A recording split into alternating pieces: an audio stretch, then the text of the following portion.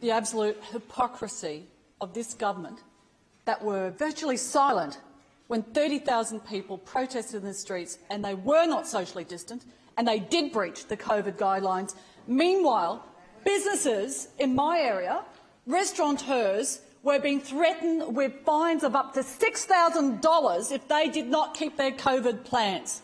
And they had take measures out across their restaurants where they were being told about how far they had to keep people apart, and that if someone dared go up and order a drink from the bar, then that restaurant could face a fine because they weren't supposed to do that. See, what we've heard from Labor today is a smokescreen, it's a hoax, it's a COVID cover-up. The fact that we saw this motion come before the parliament with barely any notice after all the arguments about how important it is to have time to debate is just an example that parliament is a plaything of the hermit kingdom of Queensland under a premier who hides behind the excuses of we're busy with COVID but does not want to be held accountable to this parliament to answer the questions about the rules and regulations she has flip-flopped on and destroyed people's lives by her uncertainty. Her uncertainty. The fact that we had a COVID plan, recovery plan, that indicated that the state borders would be open in July. And then, what, 10 days later or so, the Premier said it could be September or October.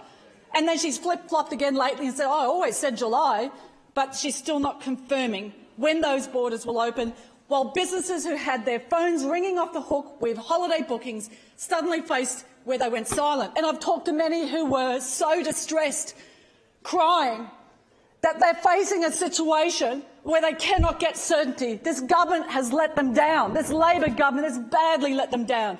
Now we've got this drip-feed, flip-flop of government grants. It's almost like they're throwing out chunks of meat to people who are caged inmates, while this government has failed to listen to business about certainty, lead time, being able to support them with decisions that they know that they can rely upon. It is a disgrace, an absolute disgrace, the way our small business people are being treated.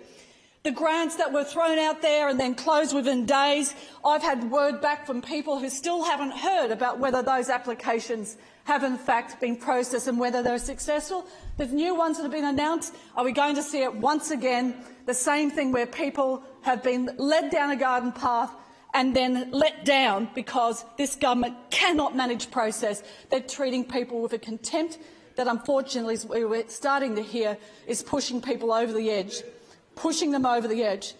We must keep people safe, but part of that's also about having an economic plan that looks after the mental health of everybody. And this government is failing to do that.